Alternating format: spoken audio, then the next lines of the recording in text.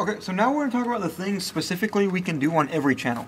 So remember, to get the channel, we'll hit select. So we'll do everything on our test channel. So we've already covered...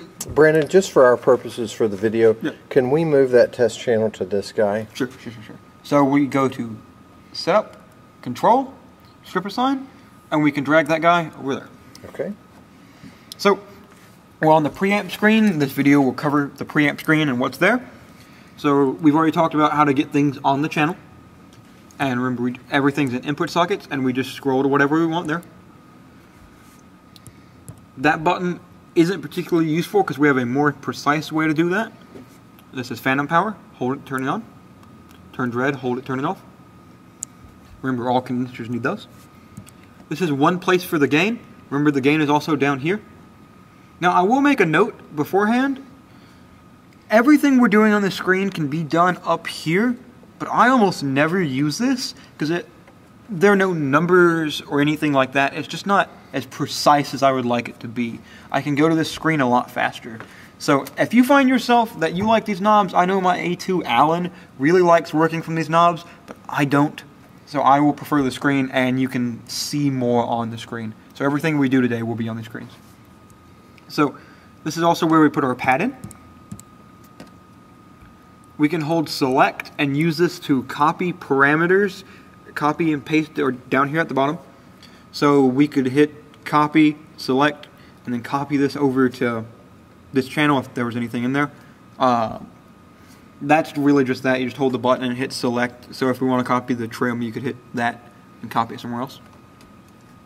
This is the polarity switch. When we talk about more advanced topics, we'll talk about what polarity is, but just know it's right there. We also have trim. Trim won't be used most of the time on microphone channels. It's mainly used on RCA inputs like the video fader. We'll cover that in short order. This is also where we can change the high pass in one place, and we will cover the high pass when we get to the parametric equalizer. But just know this is where we can change the slope of it and things like that. This is a very important screen, namely for this and for phantom power. One thing that you covered, you said you could copy something from one channel to another. Yep. Sure, let me show that. So let me just make this a channel. Okay, so if we go here, I want to copy, let's say we have phantom power in there and a pad. We can hold copy, hit select, go to the new channel, hit paste, and hit select, and it copies all the parameters over there. Okay, so you're not actually copying the channel, you're just copying the way the channel is set up, correct? Correct. And this can be done from anything. If we go to any one of these screens, they all have select buttons, and we can copy the parameters from all of them just the same. So if you worked hard to set up something for, say, a body mic that you feel could be useful for all your body mics, you could copy it over. You could copy it to each channel. Yep. Thank you. Thank you. And we're going to come back in the next video and talk about the gate. Thank you.